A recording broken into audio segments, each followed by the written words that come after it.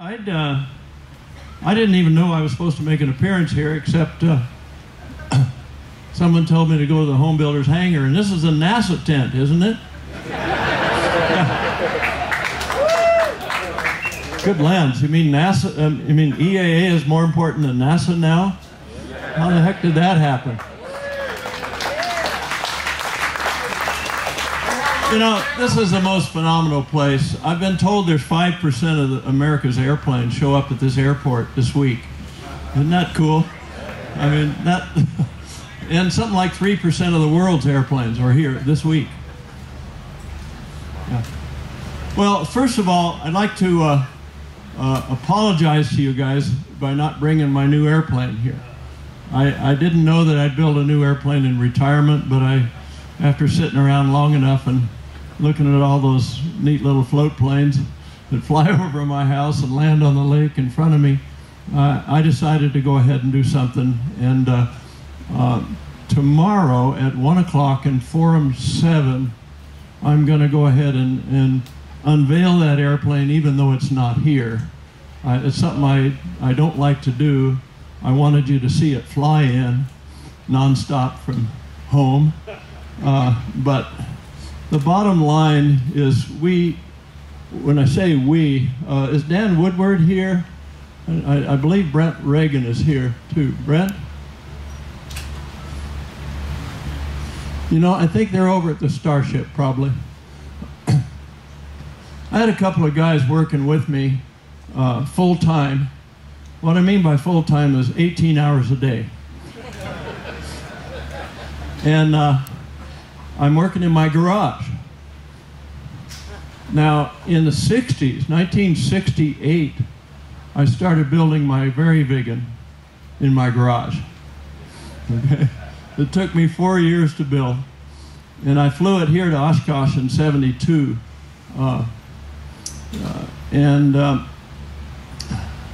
I had actually attended Oshkosh in '71, so I believe this is either my 40th or 41st time to be at Oshkosh during the show.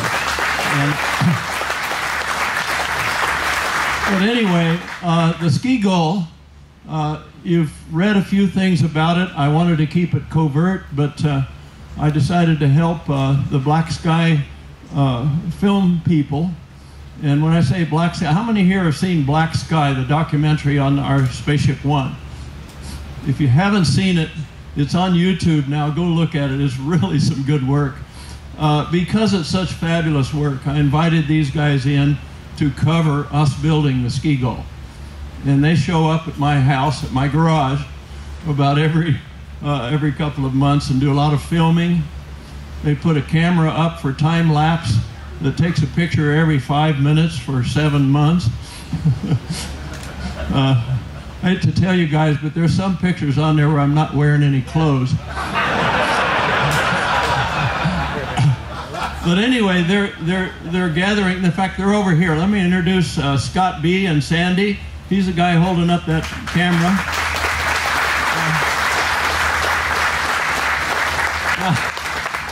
I did allow them to leak a little bit of information about Ski Goal in order to help them raise money on their Kickstarter program, which was very successful. I think they raised more than twice their goal on Kickstarter, which is allowing them to fund this film that they're going to do.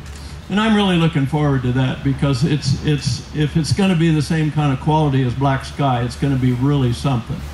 And I think they have a little forum on it on Friday in Forum 9. What time? 11? 1 o'clock, yeah. So I'll be there for that too. But anyway, let me get back to what we've been doing over the last few months. About January, I decided that I can indeed get this airplane to Oshkosh if I have some help. So Dan Woodward, who built all my furniture for my retirement home, he's an artisan and he works real fast. He jumped in and helped me. And Brent Reagan, who's probably the smartest guy I know, you'll meet him tomorrow at the end of the talk. He'll describe his work to develop the docking system for Ski Goal. which is, Ski Gull is a hybrid airplane. It uses electric propulsion to help it come up to a dock, and you let it back up or turn around. That propulsion system also gives you an extra 20% or more thrust for takeoff if you're at a high altitude lake and you're heavy. It also is a cool thing because your docking system, if you lose an engine on takeoff climbing over the trees, you turn on your docking motors and you can climb up to downwind and land into the wind on the lake you just took off, even though your engine threw a rod. And that's kind of cool. So it's just one of the features, and you're going to learn all about Ski Gull if you come tomorrow at 1, because I'm going to show the whole evolution of how I got there and how I ended up deciding to make an airplane do a lot more than I originally planned, because I knew it would be my last airplane. And the reason I knew it would be my last airplane is working 16 to 18 hours a day in my garage, sanding and breathing carbon fiber dust and getting sticky and doing layups and calling in some volunteers to help me do big layups. This airplane has a phenomenally new approach for composite construction, something that's totally different than what you've seen on any of my airplanes, and it's totally different than any other airplane on the field in terms of its structure. And I'm going to unveil that and show you the details on that tomorrow. That was hard work for a guy that's 72, and I found that my legs and knees were getting double size, and I was having cramps, and I couldn't sleep. But we kept on driving and driving. We can make Oshkosh. We can make Oshkosh. And finally, on the 30th, which is, what, 3 weeks ago? We finally had it down at the weight and balance, totally assembled airplane, getting ready for the FAA inspection. And we put it down on the skis. And I realized right then we're not going to Oshkosh, because I made a mistake. These big skis are real flexible, and they have little wheels on them that hang down just that much from the bottom. They're 4-inch, the main wheels on the Ski Gull are 4-inch diameter. And they hang down just an inch below the skis, so they let you have a good water ski or a snow ski for takeoff and landing. That allows you to land on runways, because on the back of the skis are some little rollerblade wheels that let you roll on. And now when you're on a runway and you've got the weight off the wings, you're on a main gear that's in a normal position for a main gear for a tail dragger, and your tail wheel is on the ground, and you've got a steerable tail wheel, so now you're a conventional tail dragger airplane, which means I could land here at Oshkosh and taxi up to the show center and tie it down. Well, what happened, the stiffness of a carbon fiber beam is a cube function of how thick it is. So if you make a little mistake, which I did, in the thickness of the ski, it doesn't flex as much. And when I put the airplane down on the ground on the 30th of June,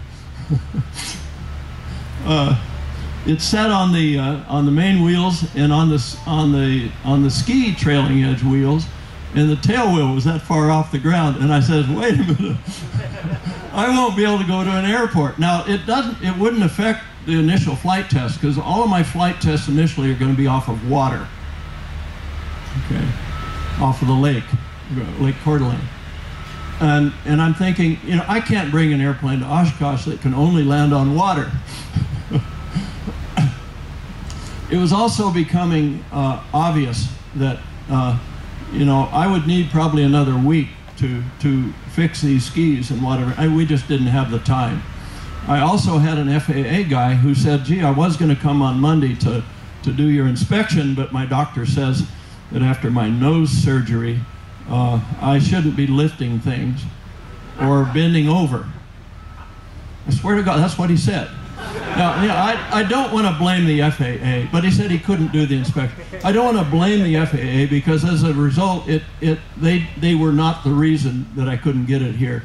The reason that I couldn't get it here is that we just flat were running out of time to do flight tests, And on top of that, I realized that I was going to spend another week fixing these skis so I could go into runways. So we gave up.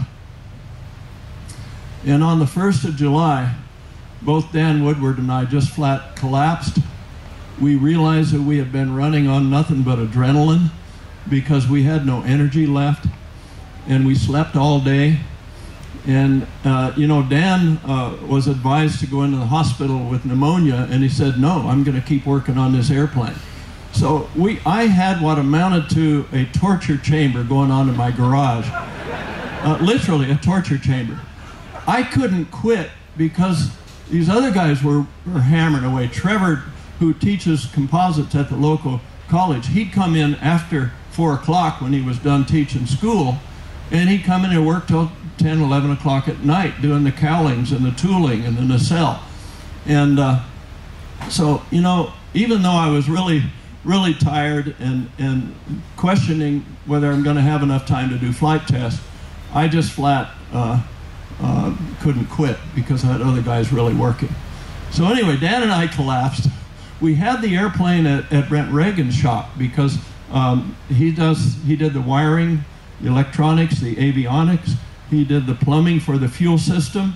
He did the plumbing for the pneumatic system, which puts the airplane up on skis. It's a pneumatically deployed ski.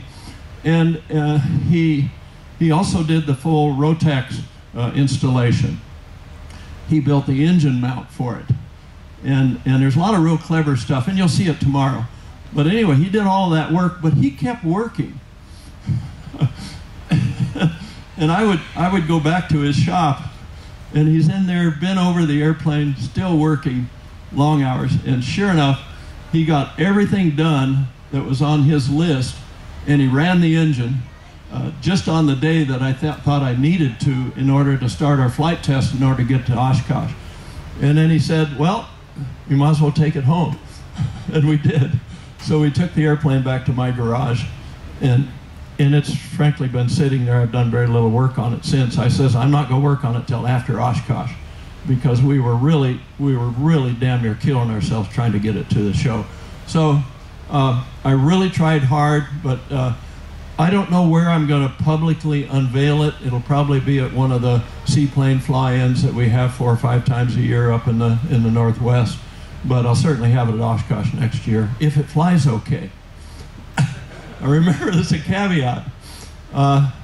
When you guys saw, how many were here 40 years ago and saw the Very Easy come over? Wow, cool. Okay, tonight at 8 o'clock, I've got a talk. My brother was flying it when it came over 40 years ago. He'll be on the stage with me. Mike Melville also will be on the stage, who was a key guy working at Mike and Sally at RAF when we were doing the home builds. And I've got a bunch of slides, some of them really kind of fun. I'm going to show tonight a couple of slides that were I don't want to use the word classified, but they were covert and not shown. And you'll see why. But I'm going to show them tonight. You know, when you get over 70, you don't give a shit anymore.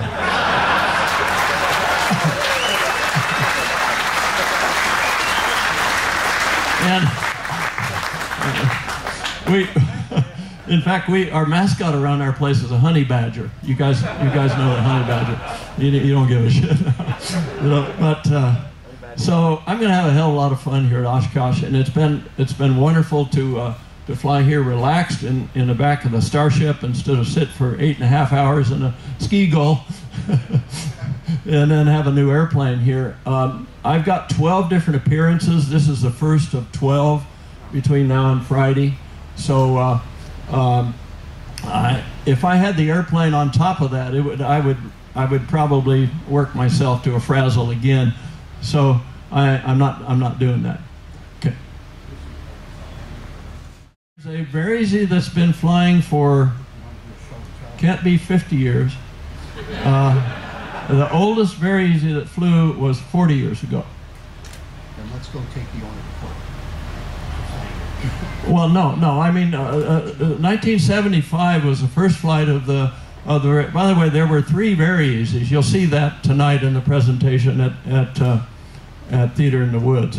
By the way, I don't have any idea on what the issues on, or excuse me, what the schedule or anything on this particular event. How long am I supposed to talk?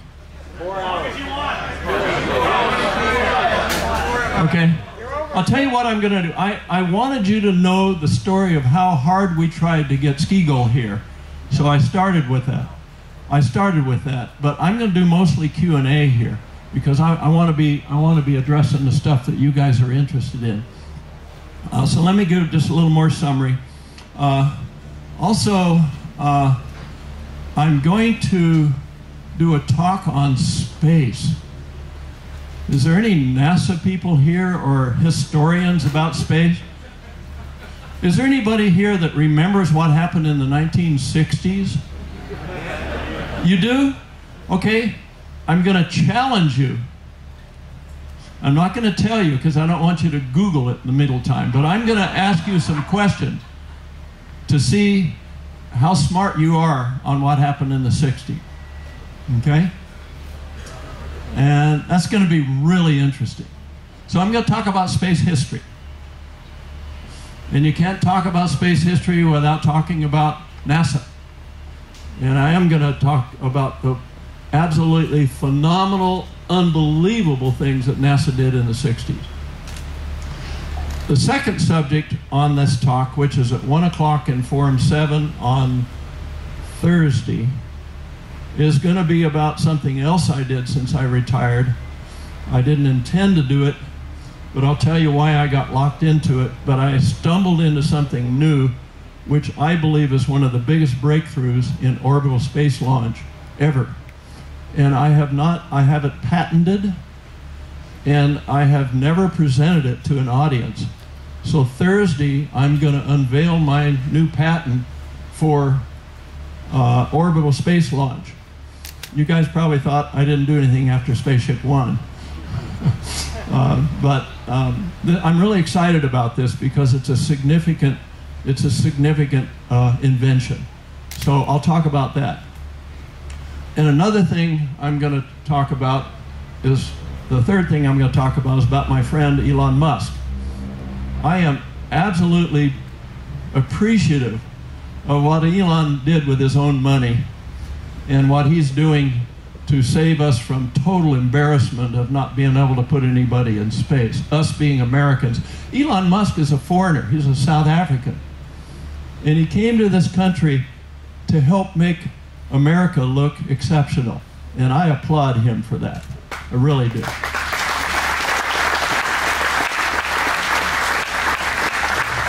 But the reason that I'm going to talk about him is I'm going to tell him that his design to reuse a booster by putting a landing gear on it and have it light its rocket motors and land on a barge is wrong.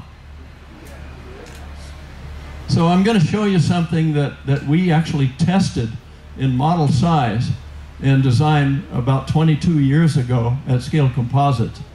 And I'm going to compare that method with what Elon is trying to do to land his boosters on the barge. And that'll be kind of fun. So 3 subjects, 1 o'clock, Thursday, Forum 7. And I also have a forum on a new company called Rutan RC. Now that used to be called Jeff. Hey, you made it. Jeff Corsiglia is the principal in Rutan RC. Now, and Dan Craig, yeah, step forward, Dan. Okay, Dan worked for me for decades at Scaled, and he's the best structural analyst I've ever had. These 2 guys and me, although they're doing all the work, are forming a new company. Jeff Corsiglia used to work for Mattel and then Air Hogs, and he was a chief designer of radio control model airplane, some of them just toys, but some of them real cool breakthroughs in radio control model airplanes. Dan is an expert radio control modeler, and for decades he has been marketing something called IFO. And if you're an RC guy, you've probably flown an IFO. But anyway, us three together are forming a company that was called Rutan Model Aircraft Factory.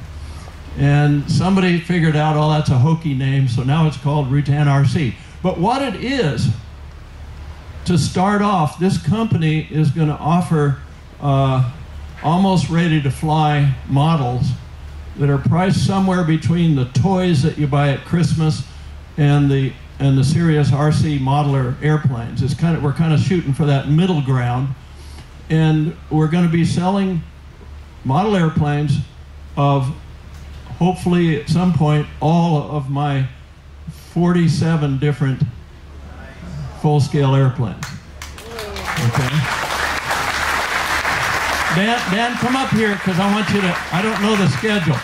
Dan is going to be flying one or two of these out at the Pioneer Field sometime this week, and I'm not sure when it is. The first couple ones that will be marketed are the Long Easy and then a Spaceship 1.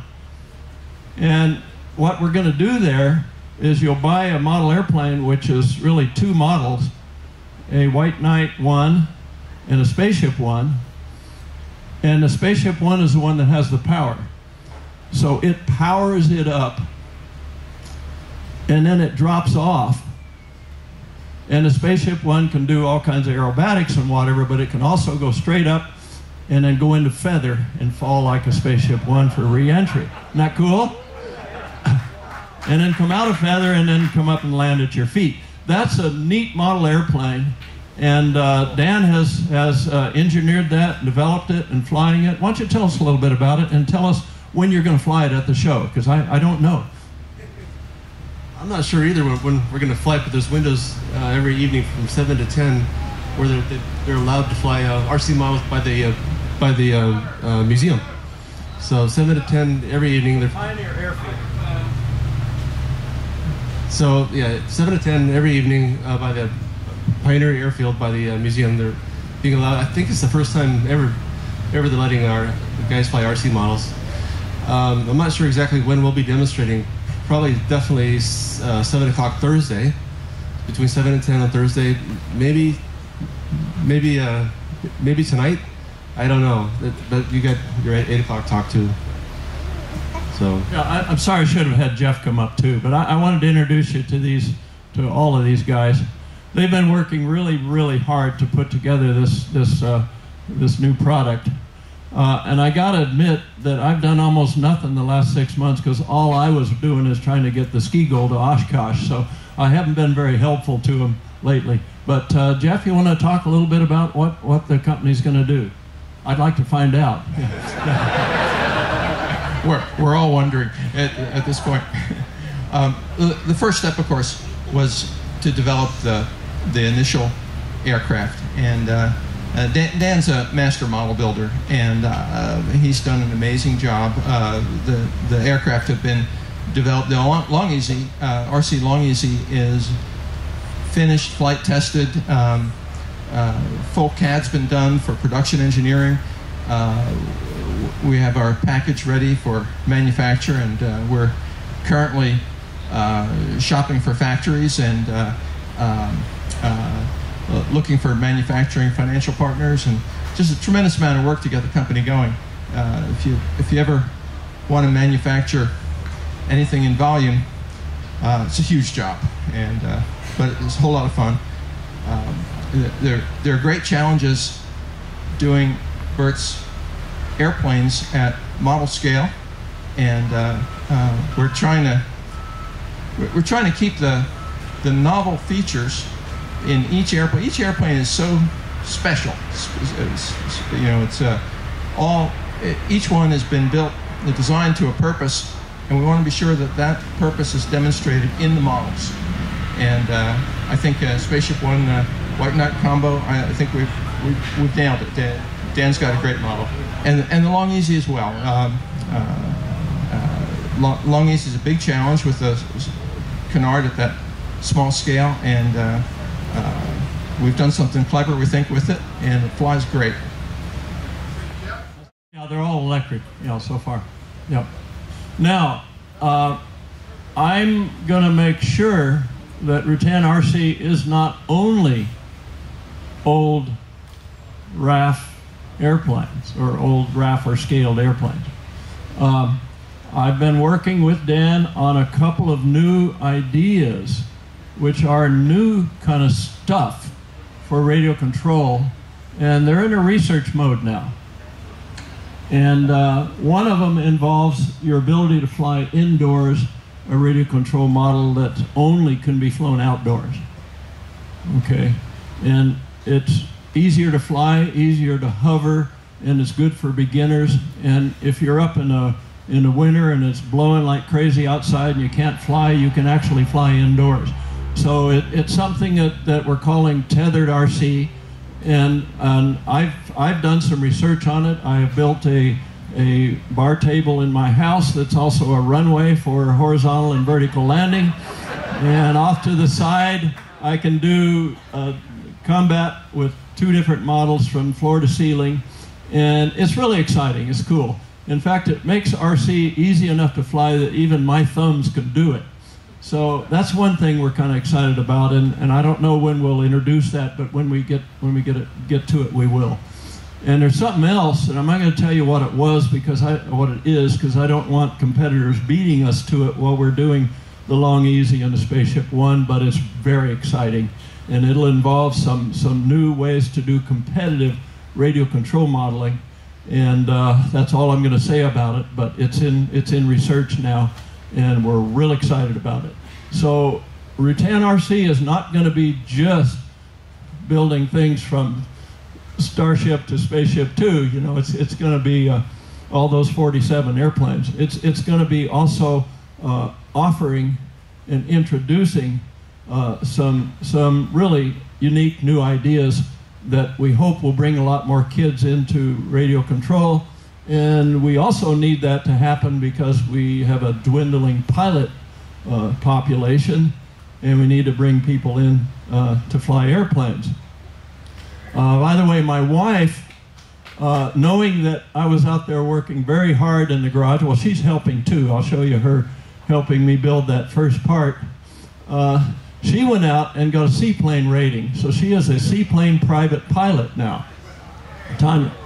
Now, let me ask, how many in this audience have single engine C on their private license?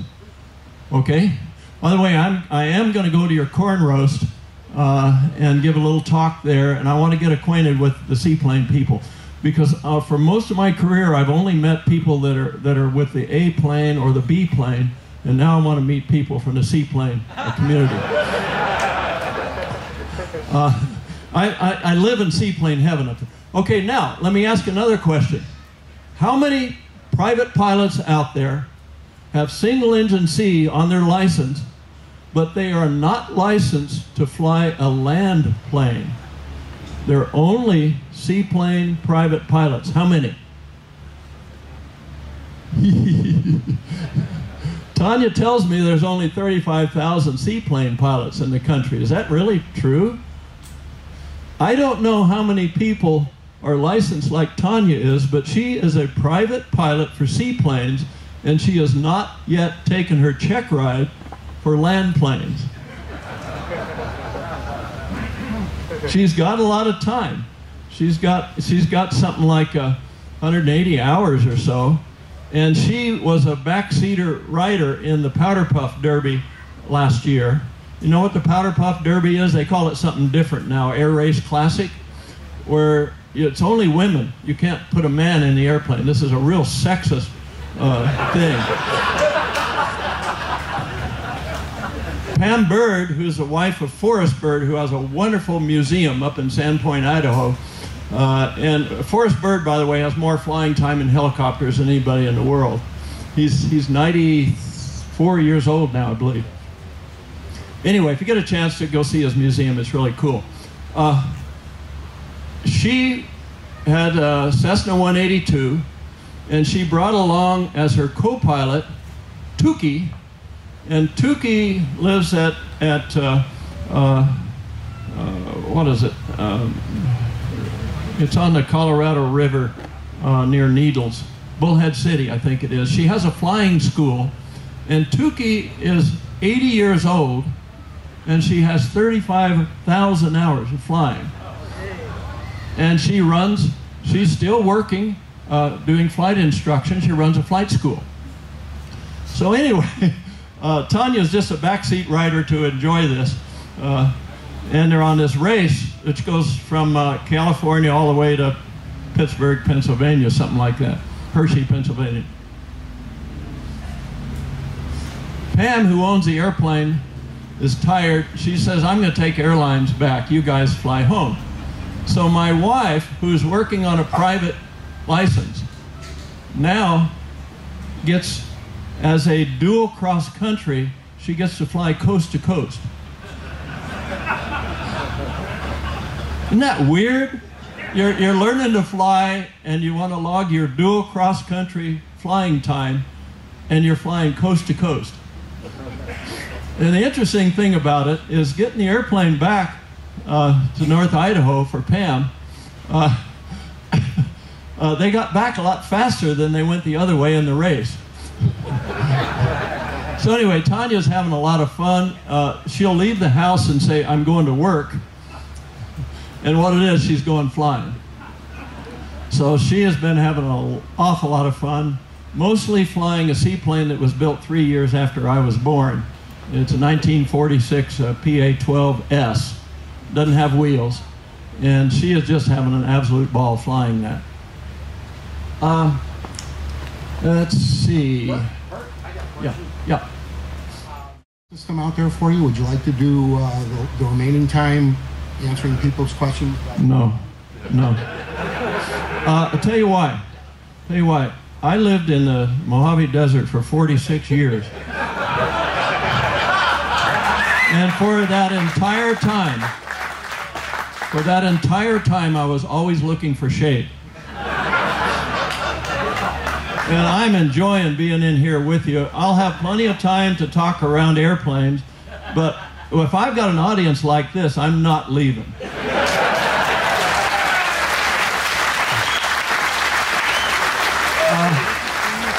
Anyway, that's kind of a summary of the talks I'll be giving.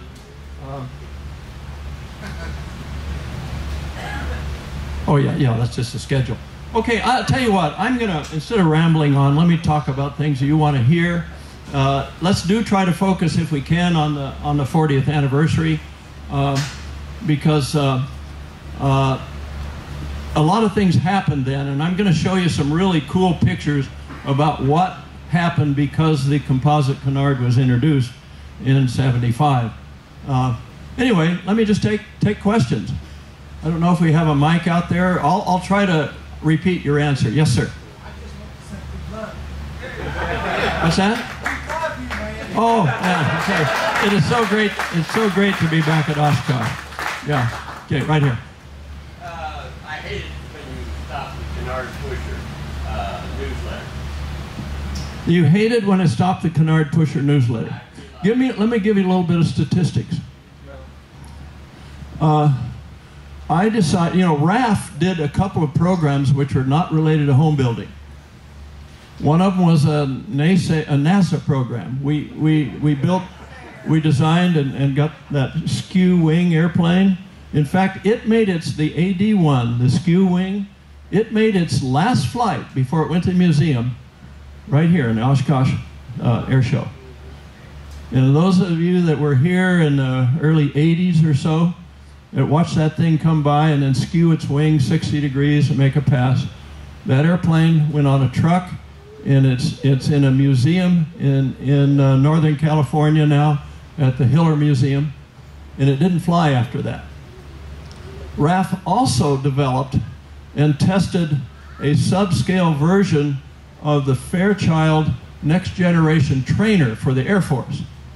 Okay? And I like to think we helped them win that competition. Now, the competition didn't turn out too well for them, but we helped them win the contract, okay? And that was a fun thing to do. It took us 7 months to build this airplane, 7 weeks to do the flight test program. We handed in our test report so close to the time that they had to turn in their proposal to win that competition that they attached our test report unedited. They only had one day, unedited to their contract.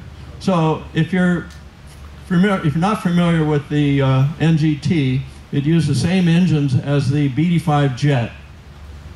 That was a neat program. But I realized then, in 1981 or so, that I was probably going to be doing things that are plans built, kit airplanes for home builders, like most of the work I had done. I did a new airplane every year at RAF. In fact, by the way, RAF built 15 airplanes and flew them. 15 in something like 13 years. We marketed only 5 of them. We sold plans for 5 of them. And for the life of me, today, I look back at this as a business and realize how in the hell was I able to build 15 airplanes, including the Voyager. Remember the Voyager? Yeah. My brother and I are giving a talk on the Voyager. I think it's 10 o'clock on Friday, maybe Thursday. Look it up on the schedule.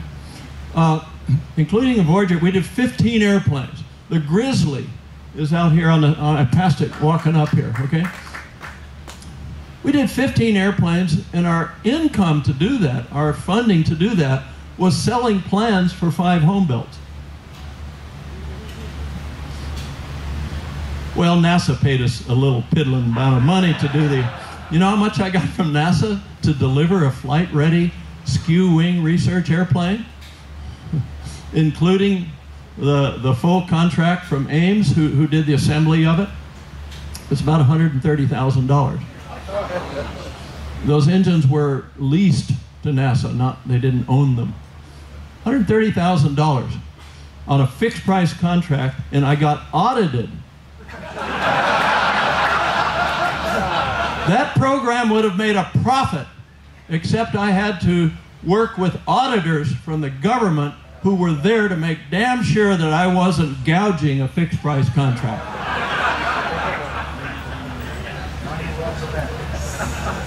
I kid you not. And if you think that was bad in the 70s, I don't want to get into that. Let's take another question. Another question. In fact, I was told this morning by a NASA principal that if NASA tried to do what they did in the 60s, that almost every one of their procurement people would be in jail. Yes, sir.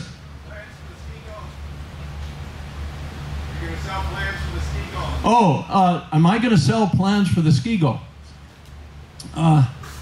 You know, the basic bottom line is we got to see if it flies first. I'm going to show you, and I say on my first slide, this might all be bullshit. I've calculated the performance of the airplane.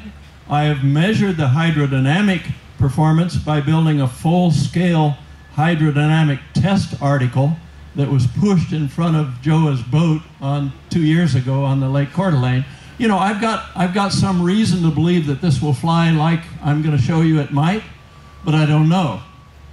I hate to tell you, but there are some airplanes that you don't know about that were failures.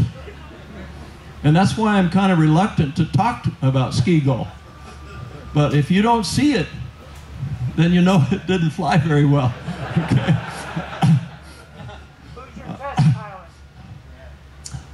Actually, Glenn Smith is going to do the first flight on it, but I'll do most of the ski work myself.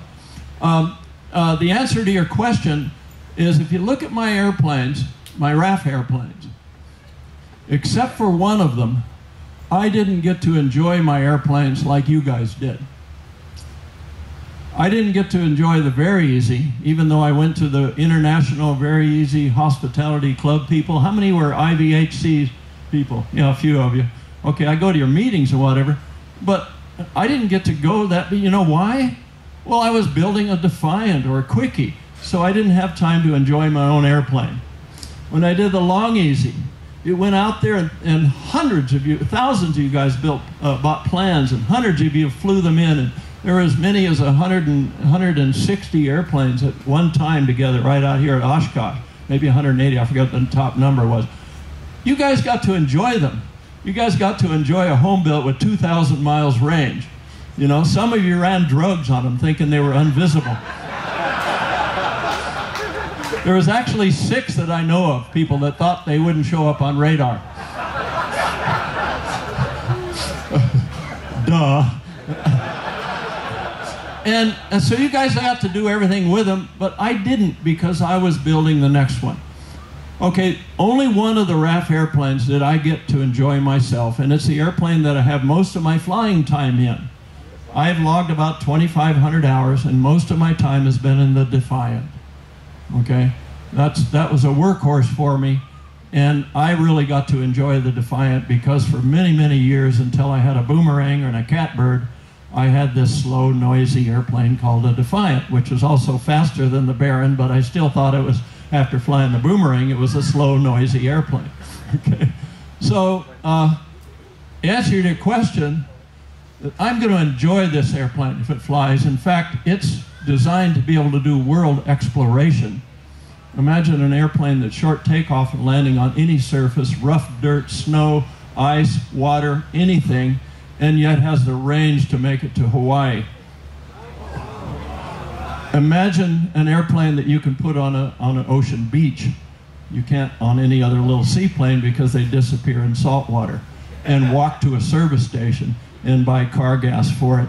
Walk back to the airplane with backpacks on your back with 400 miles of fuel. Go back for lunch if you want 780 miles of fuel. You know what I'm saying?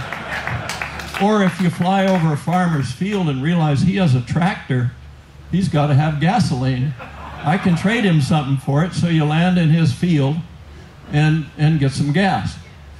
Now, what I'm talking about is literally something that I have a goal of an airplane that I can ignore airports.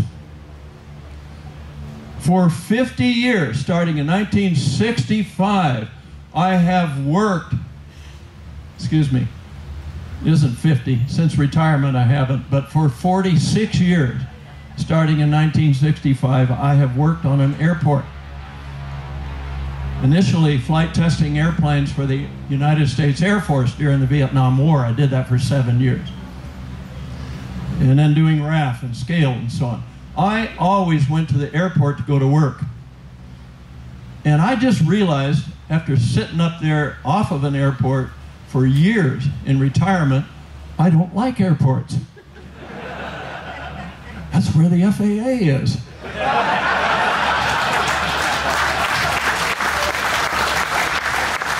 How many of you have ever had a ramp check? How many of you have ever had a ramp check that's not at an airport?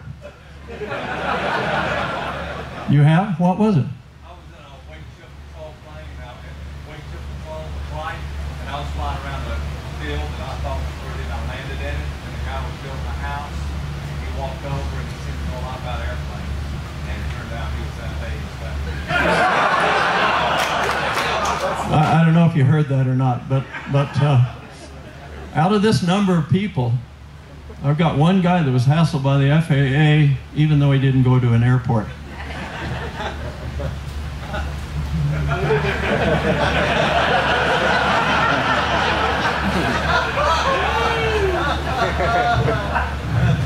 When you're 70 years old, you will take that risk. No, I shouldn't be like that. I have an airplane that's totally legal, but I tell you, I think I'm going to enjoy using car gas or boat gas. Car gas and boat gas doesn't have highway taxes. And I found out something just last week, is that while modern cars have had to change their O-rings and their materials and all their engine stuff so that it can live with this god-awful ethanol and other crap they put in gasoline, boat people have not upgraded their engines and stuff to do that. And if you pull up at a dock and get your fuel for a boat, I was told by the conical guy right there at Harrison on Lake Coeur d'Alene that you are likely to get gasoline and not ethanol because the boat engines don't work with it. And I'm thinking, wow, that's cool. The way to get away from ethanol and toluene and all this stuff. I mean, you go to Brazil. I mean, I want to explore the Amazon, so I'm going to find myself in Brazil. That stuff is like 80% non-gasoline. Okay, you know that what it is. It's stuff that's made from food, so they don't mind starving millions in Africa in order to give you a more expensive fuel.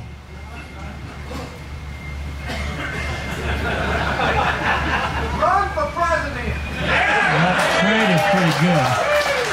No, I can't talk about politics. I can't talk about politics at Oshkosh because there is a risk that there'll be 2 or 3 liberals here.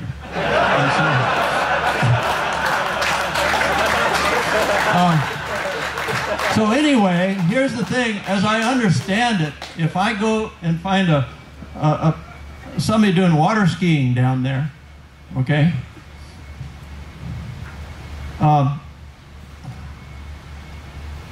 and land there and go get his gas, it'll likely not be ethanol. It's going to be expensive because it's more expensive to put a service station on a dock and have low volume.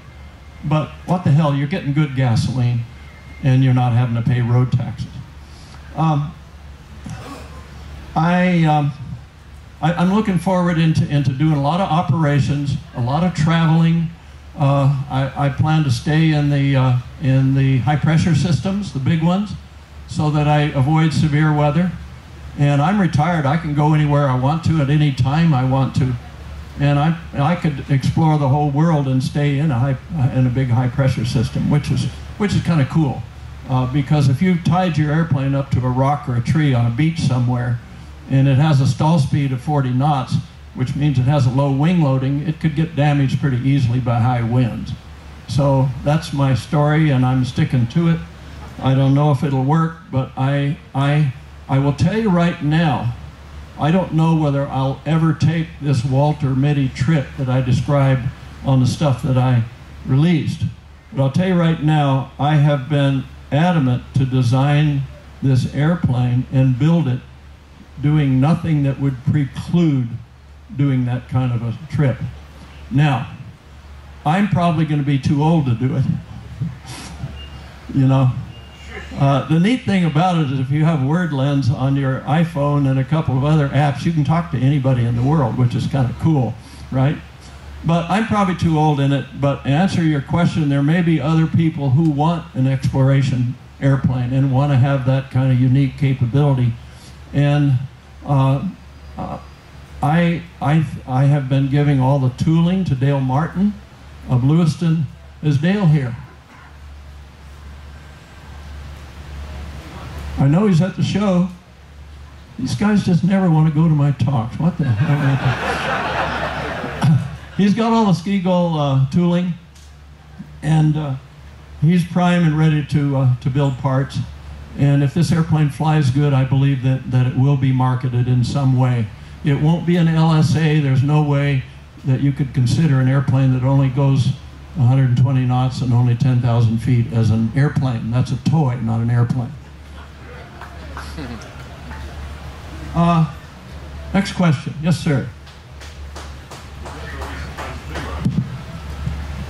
Would you ever release plans for Boomerang? Ever release? Oh, plans for Boomerang. Now you're talking about an airplane that really is hard to build. Talk to Trace. Go down to Boomerang, talk to him. That is my most impressive general aviation airplane by a mile. I mean,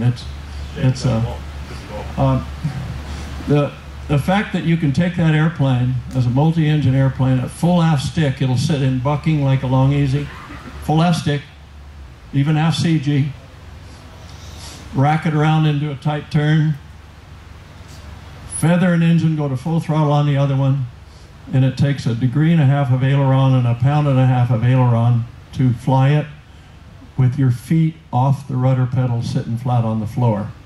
Now try that with your Duchess or your no, don't. I tried that with a Beach Duchess, and I found out we got full aileron and a bank angle like this, and we got the wives in the back seat, and I turned to Mike Melville and I said, I wonder if Beach ever did this. I'm talking about demonstrating min control speed, finding out what your min control speed is, which is defined by if you go a knot slower, you will turn, and you can't avoid turning. What is your min control speed with your feet on the floor not touching the rudder pedals? Okay? And if you do that with a conventional airplane, it's a real scary thing. And the reason we knocked it off real quick is I said, you know, the engine that's running is probably about ready to quit because all the fuel's at the wingtip. So we knocked it off and decided, well, maybe we ought to do this with parachutes instead of wives in the back seat. But anyway, that's the Boomerang in terms of its safety and flying qualities. It needs rudder pedals only for taxiing. It needs rudder pedals only for taxiing. And it'll do 260 knots on 2 4-cylinder Lycomings. And it's got a maximum range of over 2,400 nautical miles. So that would also be an exploration airplane, except you've got to go to airports. Thank you for reminding me about my favorite airplane, but it's out here. Yeah. You talked about getting young people into aviation. I was wondering if you have any thoughts on that. And then second question, my 12-year-old daughter is a reporter for EAA Radio. Would you give her 10 minutes of your time sometime this week to talk? Tell you what, EAA has given me a schedule that some of it I need track shoes for. But I would tell her to try to catch me after one of the talks. Yeah. Yes, sir. What are some of your most memorable failures? Most memorable failures. I'll only say that some of them have been on the kinds of programs that you never hear about because of other reasons. And that's when you're trying to do something that's likely impossible. So you think you probably are going to fail. And I've been fortunate enough to work in an environment really since 1965 when I first worked with the Air Force and holding those kind of clearances. I've been fortunate enough to be able to work in that environment, which is the most proud work I've done because it's been for my country. But there were a lot of failures, a lot of things that didn't work. And again, you're going to have failures if you try hard stuff. If you go out and try to build a better seaplane and your goal is to go 12 knots faster, you're probably not going to fail. You may fail because it only goes 4 knots faster, but it's not going to be a disaster failure. But if you go out and try something that is, holy crap, can you really do that? And it fails, it is a failure. Okay? I will tell you that I have shown you all of my RAF airplanes. If you look them up, and I have a painting in my house with all 15 of them. One of them was a wing ship done for the Navy, and it was actually tested on Lake Ponderay, which is a 20-minute drive from me now. It's the deepest, quietest lake in the country.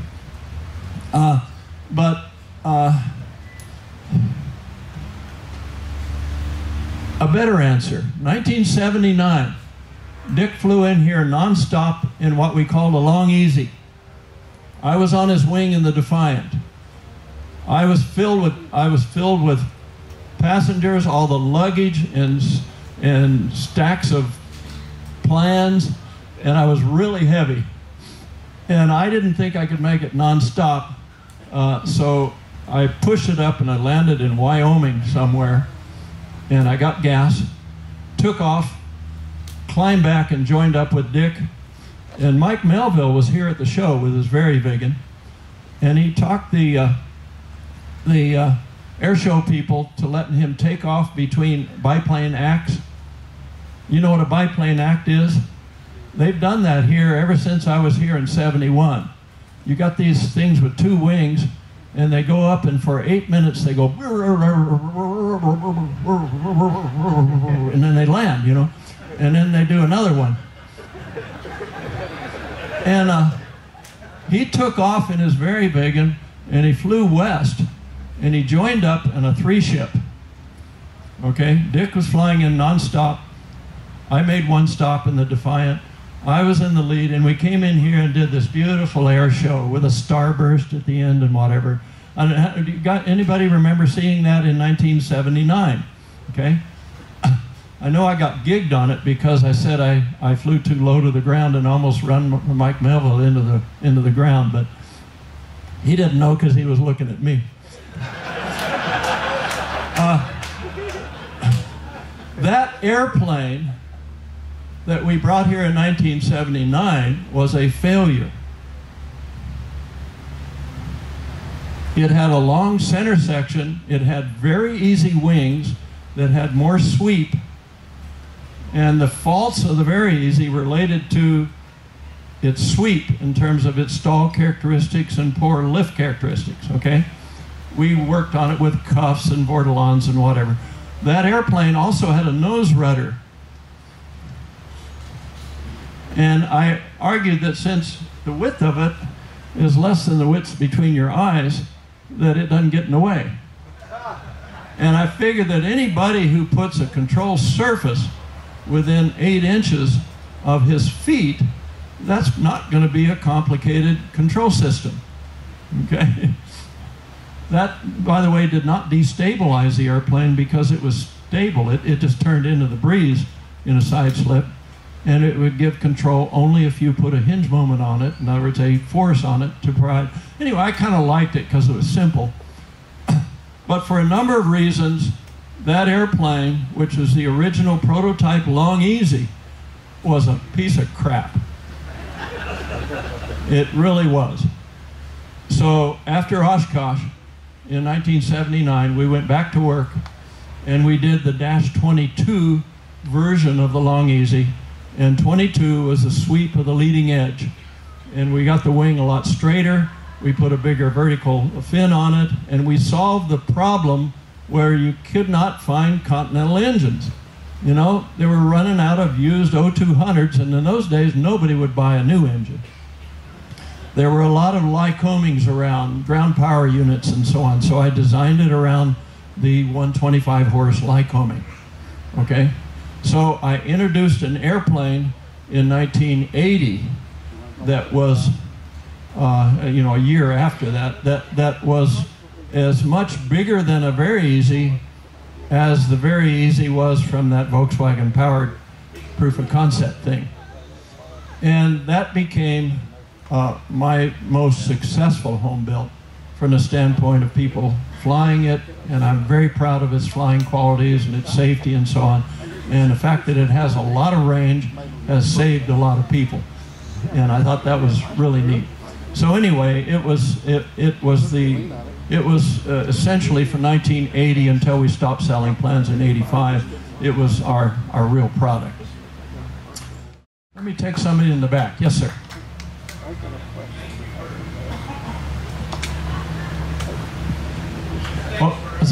Oh, thanks. Oh, shoot. No, you don't have to thank me. There's nothing else to do in Mojave, California. I'll tell you that. Burt. Something else. Yeah. Just curious, are you going to hang out at Las Cruces? What?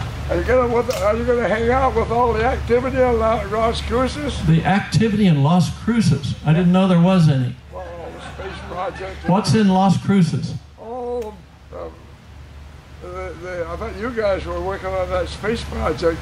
Yeah. Oh, you're talking about Upham? Upham, maybe that's... You know where Upham is? Where is that? It's in New Mexico. Yeah. It's not Las Cruces. You know where Upham is? I thought it was, they had about... Back in the old days. Okay.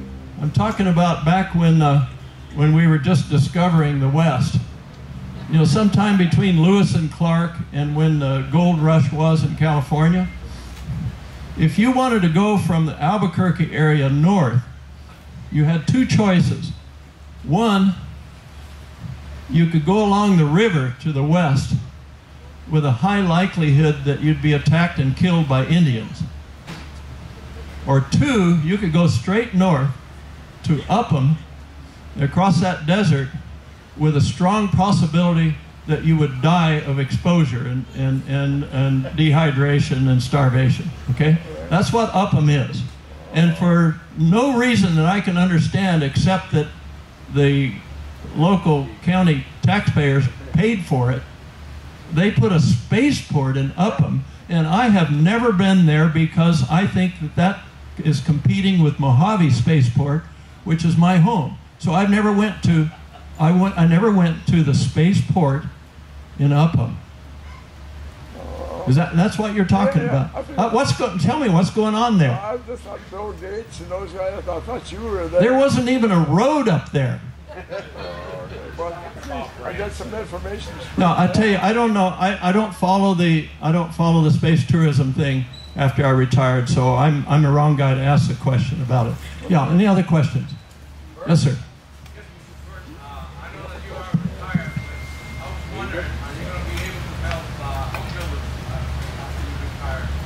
To help home builders? I have home builders. I had home builders that I sold very big in plans to in 1974. And I charged them $27 for a set of plans. And 40 years later, I'm helping them build their airplane or fly it. I never believed in charging for builder support. If you charge somebody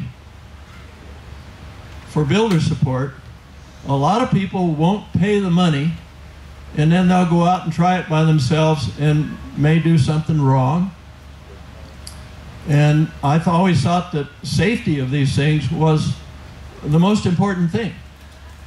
So we did free support, and keep in mind how hard this was in those days. It's hard to believe, but there was no internet. Okay. My primarily reach out with information was the Kennard Pusher, which was a newsletter that sometimes had 100,000 words in it, and I used font so small because I was too cheap to pay another ounce of postage. And every one had an AD in it that says, don't fly until you fix this. Not formal, FAA didn't enforce it, but I begged people not to fly until you did this. I came to Oshkosh one year with a whole pocket full of rice catches. Everybody know what the rice catch is? Anybody know anything at all about a long easy or very easy? You know, if you lift the canopy, it's stuck, and you got to push this thing out of the way to open the canopy, just like the hood of your car. That was named after Harold Rice, the first person to get killed in a Raft-designed airplane. He was on his first flight, and he hadn't locked his canopy, and it came open, and instead of flying the airplane, he was trying to close it. And he was turned around in his seat trying to close his canopy when he hit the ground like this. And we insisted that everybody ground their airplane until they put this safety device in, which is the same thing you find on every car hood. Okay? And I put out a newsletter that says, ground your airplane before you do this, because somebody is going to take off without locking their canopy. Even though there's a micro switch and a warning and all that other stuff. I came to the show at Oshkosh, and I found that about a quarter of the airplanes didn't have it. And I walked up to them, and I handed them the part. Piece of stainless steel is flexible and so on. And I says, here, don't go home without this. And that's the way we looked at safety, is wanted to make damn sure that everybody not just was told to do it, but was forced to do it with every power that I had, which is really no power, but I acted like I had some power. Okay, Tanya is here. Yep. Okay, was Dale? Oh, there's Dan. Dan, come on up. You were late. Yeah, come on, Dan. I've got it. Is Dale Martin here too? Yeah, Dan, come on up. When did you guys show up? Pardon? Oh, sure. Dale, come on up. Come on up. Both of you guys. Tanya, come up. I've been talking about it. Tanya, come up. Yeah. Tanya, this group knows. Tanya, how many in here, when I asked Tanya, come on, how many in here answer the question yes, that says you have single engine seaplane on your license, but you are not licensed to fly wheels? How many was it? Zero. Well, now it's one, and it's my wife, Tanya.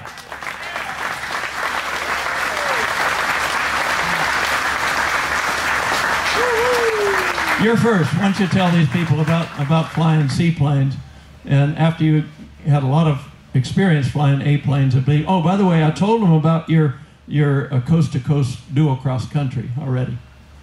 In the air race, yes, with Pam Burt in a RIN. I got 17 hours of cross-country dual ferrying the airplane from Pennsylvania back to Idaho. She got it back a whole day earlier than it took to get that way in the race. Yeah. Tell them about flying your seaplane. Well, this is, I've flown with Burt for 30 years in the right seat. And our aircraft have always been home built and always very complex, high performance race cars. And besides, he did everything simply. So instead of having a nice electric switch to put the gear down, you had to grab a bar and twist it and bring it over and down. I'm like, I can't fly that. It wasn't strong enough. So I kept her out of the left seat. Just kidding. So when I got the opportunity in Idaho to fly a seaplane, and I realized, wow, flying is a lot more. I mean, it can be simple. It doesn't have to be.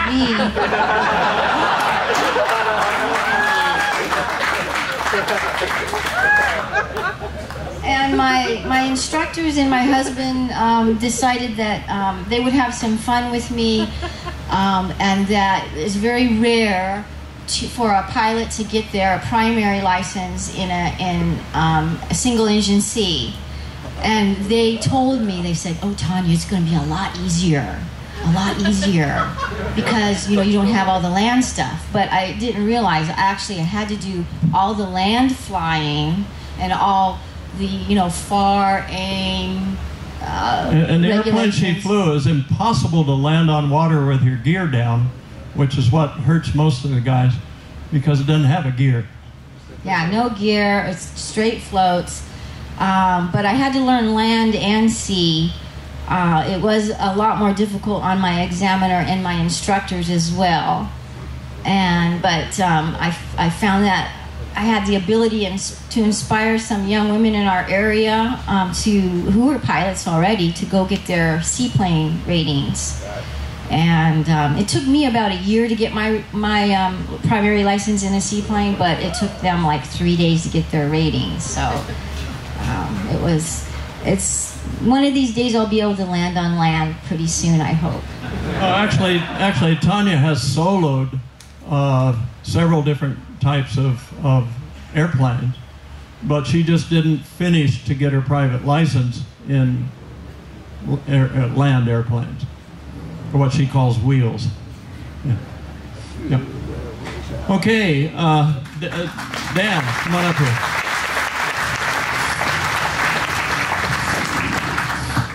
I love this guy. Here, let me give you the whole history. We moved into a new house, and we decided that we wanted to be creative and put in our own furniture. So we bought a house that had almost no furniture in it. And I went down to, I bought this big a door off of a temple in India, and I mounted it on the wall. And I went down to buy some unusual wood so that I could build some bookshelves. And I thought, well, hell, I'm going to be a woodworking guy. So I got me a saw and a router and all this stuff. And this guy wouldn't let me out of the store without saying, hey, my friend Dan, you ought to have him come over and bid on doing that and doing your bookshelves. And I said, well, hell, that's my hobby. I don't want somebody else to do it. He said, no, this guy's real creative. Why don't you at least let him bid on it? So I did. And he walked into my bedroom and looked around, and he looked at the fireplace, and he looked around, and he says, I got it. I can put it in I'll do the brickwork in 2 days, and I'll finish the job on Monday. This was Thursday, and I'm thinking, wow, he must have nothing else to do. And Monday, we had the most beautiful installation in our bedroom, you can't believe. I mean, it's hard to describe. It had all these touch lights, and it was just absolutely gorgeous. By the way, he's not just a woodworker. He has an outfit called Artisan CDA. CDA is not what the Canadians think about our city, CDA. CDA means Coeur d'Alene, and we call it CDA because Coeur d'Alene's too hard to spell. But anyway, ever since then, we'd have Dan come in and say, hey, how about making a library out of this room? And you got to see how beautiful it is. So I worked with Dan for a whole year, and we one room at a time, we have some just beautiful custom stuff in there, all designed and built in his one-man shop up north in Athol. Anyway, we became good friends, and when it really came down to the wire, and I said, I got to get this airplane to Oshkosh, and I don't think I can do it alone. I know how fast he works. In fact, he built the basic structure for the hydro test article at full scale. He did it in 2 days. And you'll see pictures. Actually, it was one day. I delivered it. Yeah, okay. Got me. But anyway, I thought of Dan, and I says, I'm going to hire him, and we're going to work together. And he works so fast that I think we can get this airplane to Oshkosh. And we joined forces then in my garage. By the way, my first airplane was built in a garage, a very big one.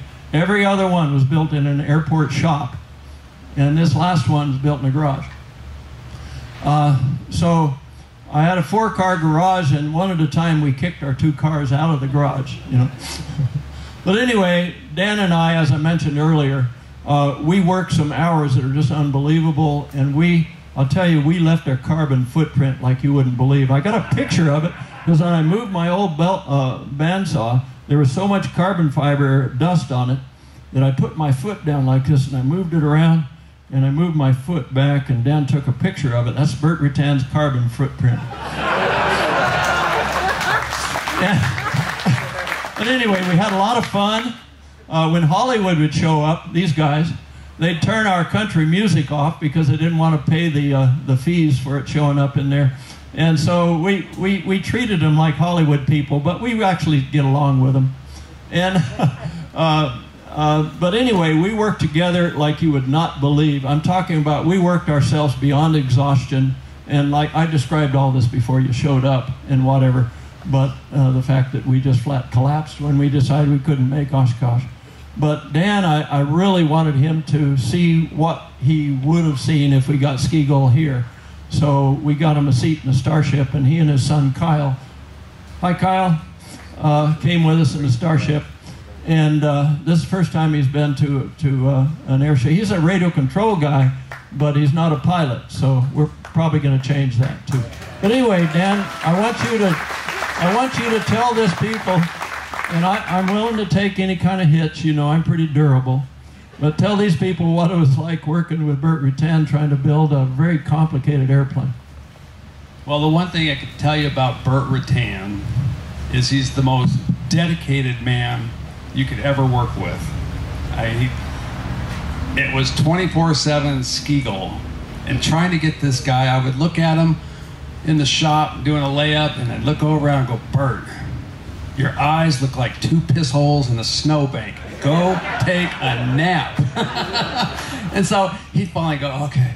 And he'd go in the house, he'd come back out an hour later and just, yeehaw, I'm ready to go.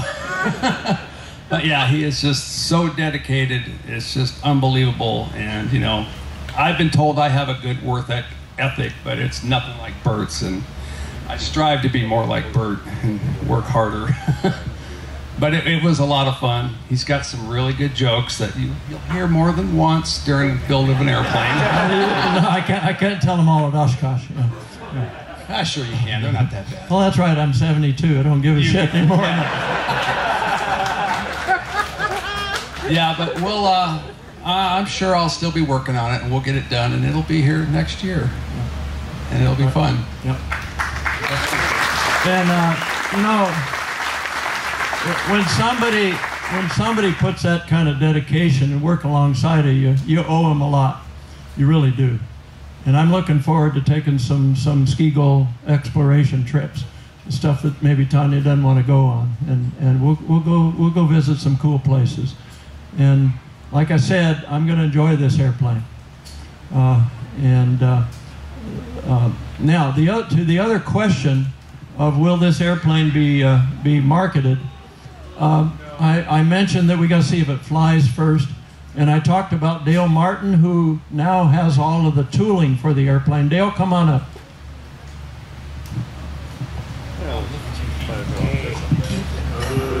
Get out of there. Yeah, get lost. Get him out of there. Yeah, red hat.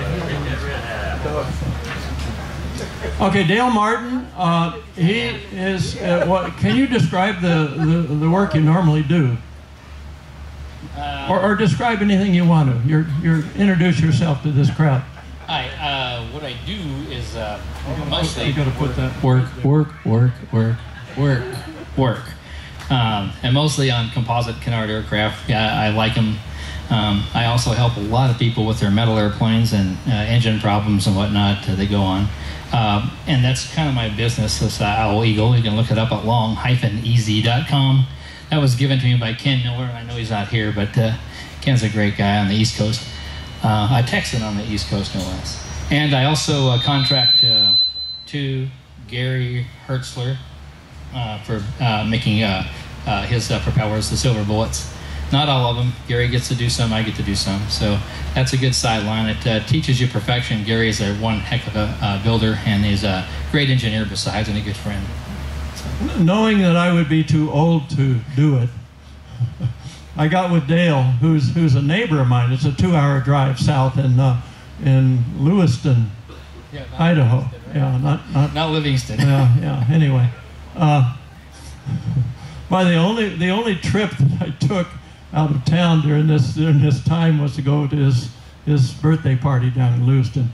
But anyway, I told Dale, I says, listen, if anything ever gets done with this thing, somebody's going to need the tooling, and is going to need to improve the tooling and so on. Would you mind collecting it on the thought that maybe if there's a kit program or something down the road, that you might want to have the tooling and actually build these parts?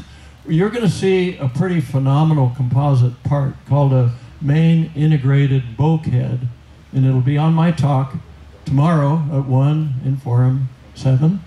And you're going to see that part, and you're going to understand why it's important that a home builder be able to get a hold of that part. It helps him jig his whole airplane, and it needs to be built in tooling. It's not something that he can build himself. Well, he can do it like I did. But anyway, I started getting Dale all the tooling. And then he'd show up, and he and his wife would help me do layups. They laid up the vertical fin. And I thought, you know, I don't want to do the boring work. So after I built these real neat wing spars for ski goal by a new method, and I'll show you that tomorrow, I said, well, now I've got to cut cores and put them on and skin them. Now I'm doing exactly the same kind of work as building a long, easy wing. And I thought, let's have somebody else do that. So Dale came and picked up the spars and some drawings, and he came back and delivered the wings. So Dale has built the flap. I believe this is the only airplane that has only one flap. You don't put the flaps down, you put the flap down. He built the flap, he built the outboard wings, I built the inboard wing. He built the ailerons and horizontal tail.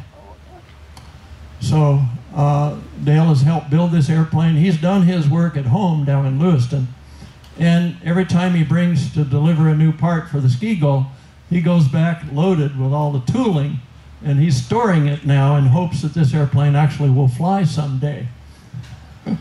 And if it does, it'll be something that this tooling is taken care of, and that there'll be someone who can produce these parts. That's fair enough to me. Okay, I am told about 7 minutes ago that someone else is in here in 15 minutes, so we got about 8 in which... Let me take 2 more questions in 8 minutes. The engine in the seat. What? Your engine that you're using. I'll describe all the details on Ski-Go tomorrow. Yeah, yeah. What's your favorite airplane? Sorry. My favorite airplane, that's a good question. I used to always say the next one, the next one, right?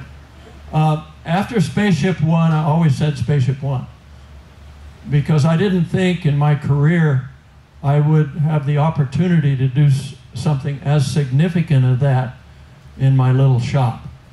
And ever since 2004, when that flew to space, I would always say my favorite of all my designs is Spaceship One. However, if Ski-Go actually does everything that it was designed to do, I may reconsider that. Don't know. Yes, sir. Whatever happened to bipod? I scaled into doing the first phase of the program before I retired, and that was involving the hard stuff to calculate. In other words, would bipod handle crosswinds at 80 miles an hour on a freeway? Would it do okay if a big truck passed it? You know, because it's pretty light and it's carrying the wings in between. Can it really live on freeway traffic and highway traffic? Can it go over rough roads? How is it on a skid pad for tight turns? So I scaled into letting me do just that part of it. We didn't even build the propellers, the electric propellers, and we didn't put in the gas generator, which makes actually Brent Reagan, who's doing the docking system for Ski-Go, he built the battery system and the electric propulsion system for bipod, and you'll meet him tomorrow. At any rate, I realized that I was only going to get to drive this thing before I retire, and hopefully Scale will move on and do a flying car, okay, which is a hard thing to do. In fact, Dano, who came up here as an RC guy, a lot of people think that bipod means that it's a 2-pod airplane. You sit in the left side with a steering wheel to drive it, and you sit in the right side with a side stick and rudder pedals to fly it. So it's 2 pods. Wrong. Doug Shane named it, and he always does these acronyms. Dan, how long have you been working trying to build a flying car? 25 years. He is the Molt Taylor of this century, because he's been working 25 years to develop a flying car. So anyway, Doug Shane looked at that, and we were looking for a name for this thing, and he says, I got it. Burt's Innovative Project Overtakes Dano. And that's what bipod is named after. Okay, bottom line, I realized, well, wait a minute, let's build the wings before I retire, because I can ground launch it with the wheels. If I can drive to 85 miles an hour and the stall speed is 43, we can fly it. So we did. We went off in the corner, we built the wings and the ailerons. Okay, and we put all this together, and it was almost a Ski-Go-like sort of thing.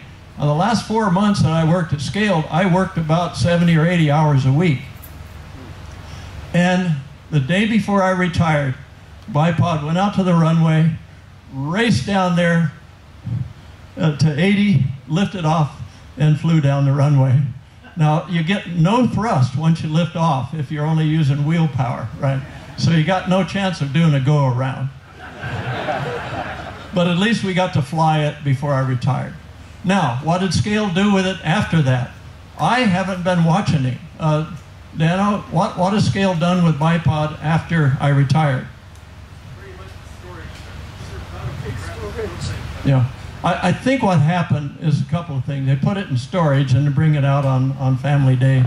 But the basic thing is Scale got real busy. I don't know whether you guys know it or not. How many here work for Boeing? Anybody work up where they make 747s? How many of you are aware that Scale right now is building an airplane bigger than the Airbus 380, the world's largest airplane? Okay. 385-foot wingspan. That's a pretty good project for Scale to do, right? We had to build a hangar so we could open the door and roll it out. That hangar is the world's widest door. Wow. What? There's two of the Stratolaunch engineers right here. I would ask them to come up here and describe it, but the customer has sworn them to secrecy. But you can look real carefully on the web and you can actually see some clips taken from a local reporter's video, and you can see this airplane. And the very best shop tour in the world for aerospace right now is the Stratolaunch hangar in Mojave, where they're building the world's largest airplane. However, they don't give shop tours. Another little anecdote about Stratolaunch. They named it ROC, R-O-C, but they didn't tell me, it's just an in-house name. They didn't tell me what that meant. I found out later that it's a mythological bird that's so big it can carry elephants, okay? So that's what ROC, R-O-C means. And I'm trying to figure out what the hell ROC means. And for 20-some years, I had done preliminary designs of this world's largest airplane, and we never had a customer, it never went beyond that, and I thought it never would be. After I retired, they rounded up a customer, and they're building it now, okay? But ROC, I thought it meant because my own people thought I was crazy trying to have a little company build an airplane bigger than Airbus and Boeing. And so I figured out myself that ROC meant Rutan's on crack.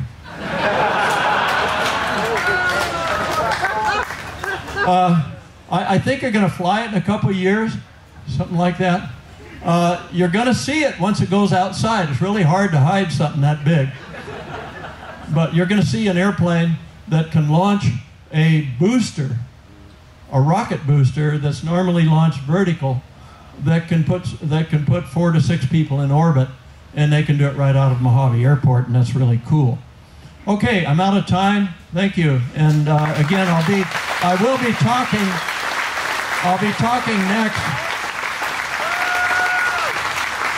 talking next at 1 o'clock in an interview on Aeroshell Square, and then after that, 8 o'clock tonight in Theater in the Woods. Thanks.